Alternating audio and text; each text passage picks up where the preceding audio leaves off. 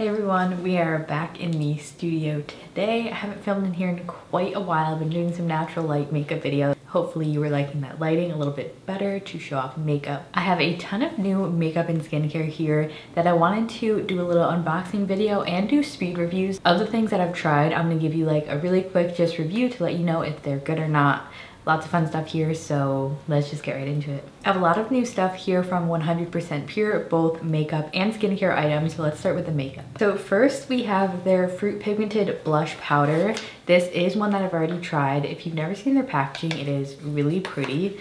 Comes in these metal containers that are a twist off, and this is the blush shade Chiffon, which is very gorgeous, right up my alley. I thought this might be too bright when I first got it, but it is a gorgeously like smooth, it does have a sheen to it, but it's not shimmery.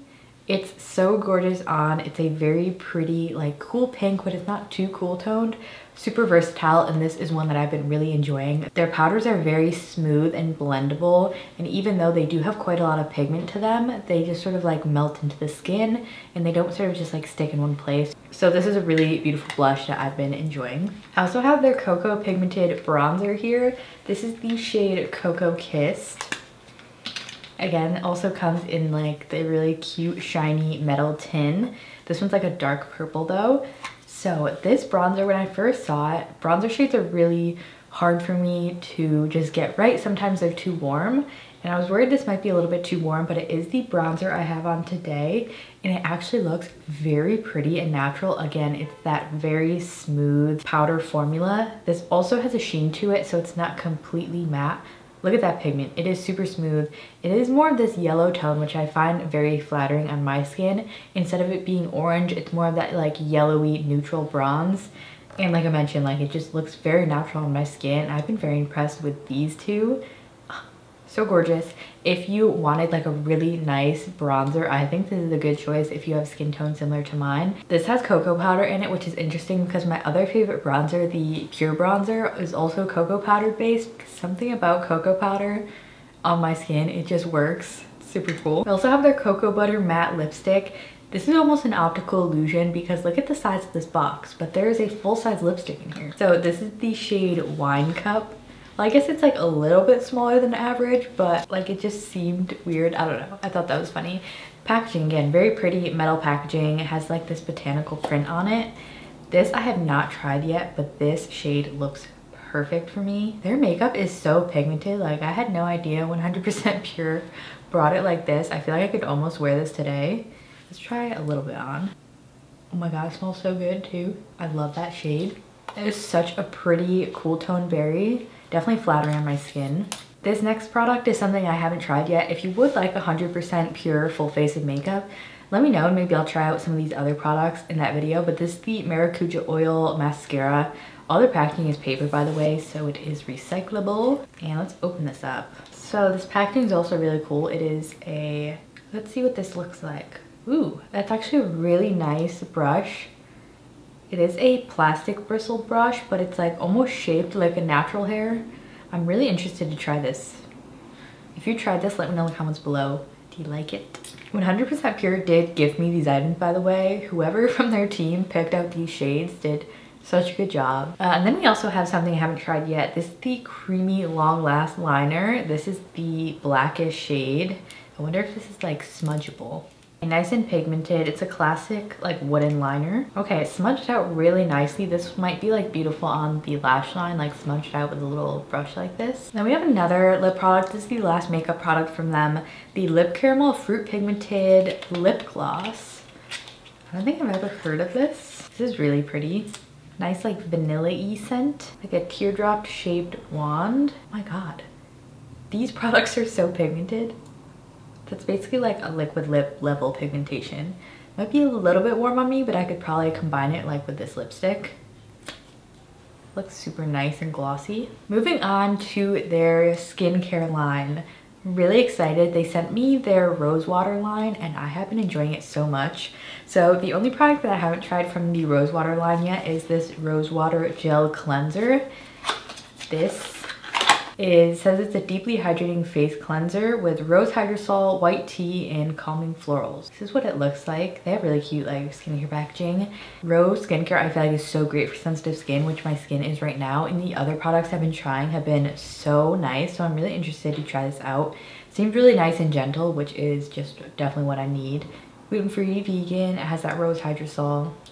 Sounds really beautiful. Then we also have their rose water mist here, which I did try a couple times. So I believe, yeah, this is also, it's aloe leaf juice, rose hydrosol, calendula, white tea, super calming ingredients. I actually used this a couple times on a cotton round as a toner in the morning, because sometimes just washing my face in the morning makes it too dry. So something like this is such a good alternative because it's super calming, but it does actually like give you a nice gentle cleanse. It smells like roses. This whole line does, which I love. And then I think my two favorites are these serum type products. This is the rose hyaluronic acid serum. You can tell I've already used quite a lot of it.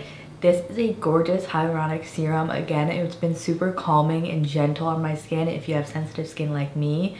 It has that aloe leaf juice, rose hydrosol, calendula, sodium PCE, rose flower oil. I mean, amazing ingredients for sensitive skin. And this one absorbs really nicely, especially after like the rose water mist. And then this was also a very interesting product that I tried, the rose water hydrating milk.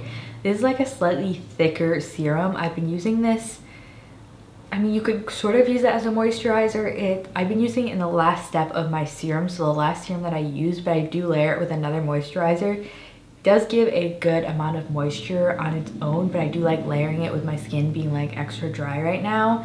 These two together have been beautiful. Okay, and the last line from 100% Pure I have here is their cocoa line. I have the cocoa cream cleanser. This is one I have yet to try, but also very simple ingredients, great for sensitive skin. So this says it's a rich and creamy cleanser that softens skin and lifts away impurities. I would probably use this like a makeup remover and then go in with the gel cleanser as like a double cleanse situation. Then we also have these two products, the cocoa butter moisture mask. This sounds so good. I've been wanting to try it. Seems super simple. Oh my god, it smells like chocolate. That smells so good. I feel like you could probably eat this and it would be fine. It's like, that's the level of clean ingredients. Oh my god, I need to try this ASAP. And then we also have their cocoa bean facial scrub. I usually don't use any physical exfoliation on my face because something about my skin is so sensitive, it like reacts poorly to it, but I will definitely use this on like my chest and body. It sounds really nice. And then lastly, this is also something I'll be using on my body, the Cocoa Coffee Body Scrub. I have to smell this. Okay, I got a little messy. I had to wash my hands. But by the way, look, that is the lipstick and the eyeliner still on my hands. That's a really good test of longevity. It looks kind of like crazy, but it's like this dark cocoa bean scrub. It smells really good. Coffee, chocolate, like all the best things in the world, basically. And makeup and skincare. So that was all from 100% Pure. Definitely let me know if you want any further reviews or full face of their makeup, because I'm really interested in trying more from them for sure. Let's move on. I do have some stuff from Our Miss Beauty. So I picked out a couple things from their website. First being the Re-Evolve Radiance Locking Primer. It looks just like their foundation. I am not a huge primer person, and this is quickly become my favorite primer. It is like juicy and hydrating. I'll try to show you the texture the best I can. Has a light pink color, but it doesn't really like translate onto the face. But this, especially with my skin being dry, it like really hydrates and plumps your skin, and it has a tackiness to it, but it's not super sticky like the e.l.f. Hydro Grip. I really don't like super sticky grippy primers like that, but this one is tacky enough to really hold on to your makeup. And I do notice a big difference when I use this versus when I don't with my foundations. It keeps oil at bay. It keeps my skin looking like very plump and healthy throughout the whole day. So I was very pleasantly surprised that I actually found like a primer I'm really enjoying. At least with water-based foundations, it works beautifully. So this has been like a really fun new discovery. And then I also had to pick out one of their Hydra blushes, the Redimension Hydra Powder Blush. This is the shade French Rose. These are so pretty. I have this on today. I put a ton on. You see that glow on my cheek? that is literally just from this blush. I love like a shimmery blush, but not shimmery in like a glittery way. Like it just has this baked formula that you can sheer out. It is a very bright, cool pink. They have lots of other shades, but this one is, it is so pretty. One of my favorite blushes I've tried recently. It's also refillable. You can like pop this out and just get a new one. So this has been a just heavy go-to in my makeup rotation. Mini review, this is a really great blush. I also have their Uncover Up here in the lightest shade 000. I think they expanded their shade range a little bit. I've not tried this out yet. So this is just like their classic concealer. The shade is really nice. It's like a nice fair olive shade. I kind of want to try their foundation again. I know that I reviewed it and said I liked it, but then I didn't like it. I don't know. I'm like curious to experiment with it again, maybe with like that primer, but you'll see. And I also have 2 shades of their highlights here. These are very pretty cream eyeshadows. So I have the shade Blaze here, which I did in my initial review of these. I used this shade. I also have this new shade, which is Strobe. I have this on my eyes today. This is the most gorgeous like minky taupe.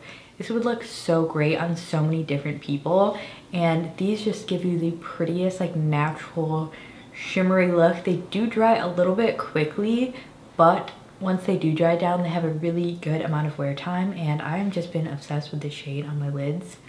I've really been into cool tones. I know I've done a total 360, but I feel like now that I know the type of like cool tones and shades I like, there's no going back.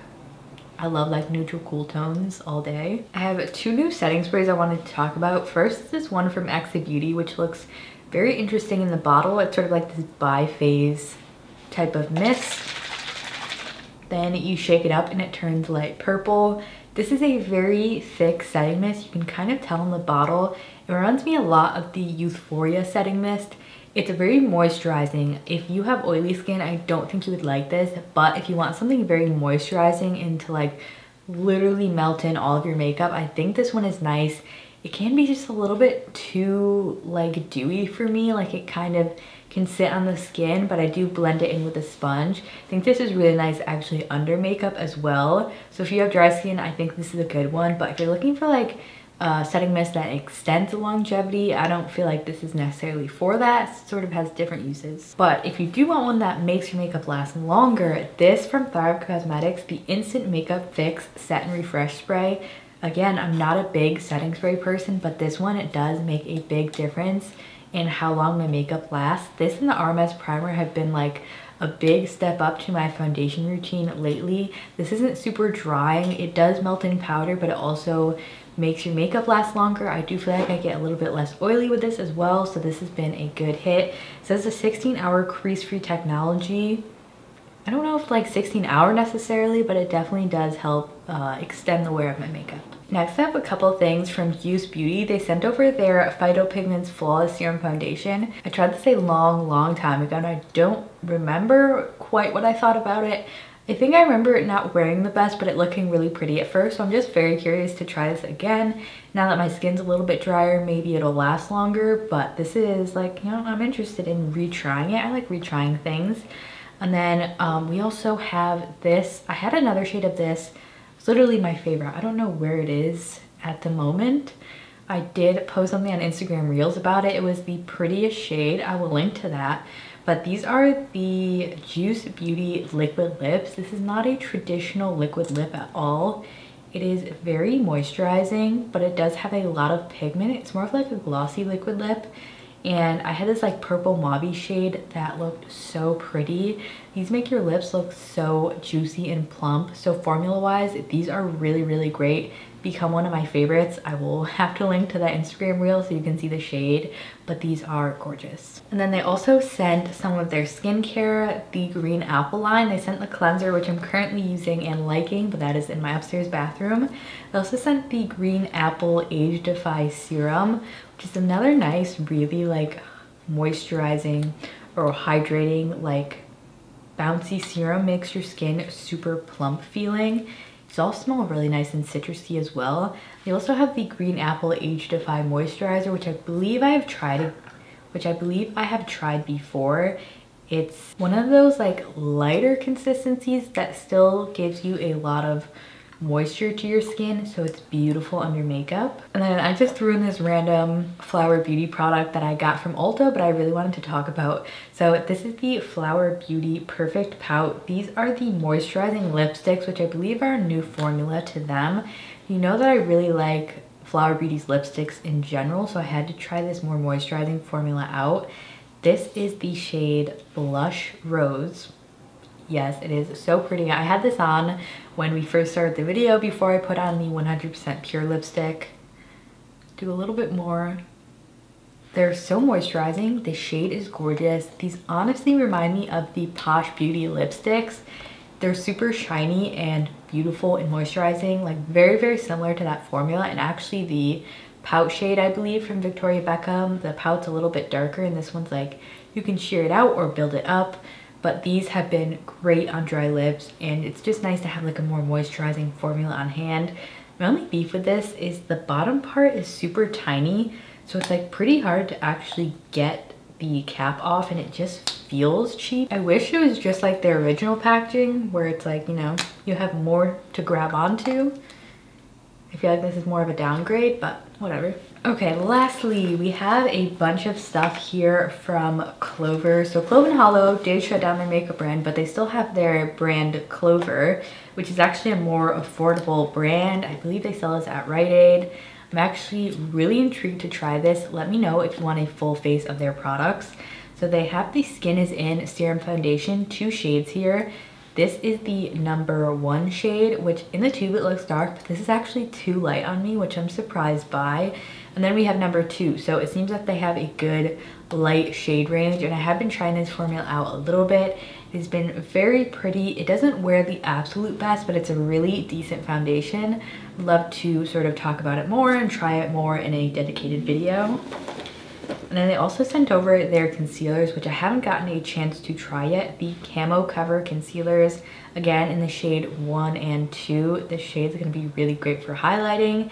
These seem like they're a bit thicker. I'm really interested like what the coverage level's like. And then we also have 2 sticks from them. These are their Plush Pigment Stick Eyeshadow. Oh, this is actually a mascara.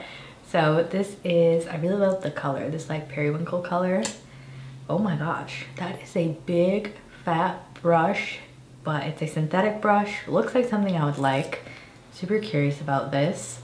And then we also have the pigment stick that I mentioned. This one is the shade Showstopper, which is kind of like your run-of-the-mill bronze shade. It's a little bit sheer and balmy. Seems like it would be nice for like an everyday makeup look. And then we also have this pressed silk blushing balm in the shade Heartthrob, made in the USA. That is super pretty. Seems very, very dewy, and again like more on the sheer side. Its brand seems to be more targeted towards like natural makeup. That is very gorgeous. We also have something I'm really interested in, this, the All Lined Up eyeliner. I haven't tried a gel liner in forever. I wonder if this would like dry up quickly.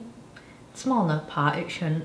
I just haven't used a gel liner in forever, so I'm interested to like play around with this. And then lastly, we have a glow stick illuminator in the shade Clio. Looks very pretty.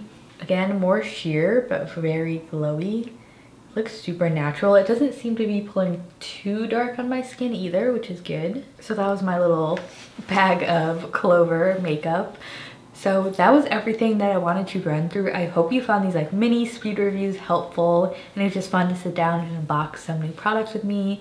Thank you so much for tuning in. Don't forget to subscribe if you haven't already. Give this video a thumbs up, it really helps me out. Channel views have not been doing so great lately, so I definitely appreciate all of your support and all of you who stick around and watch my videos. Thanks for tuning in, and I'll see you in the next one. Bye.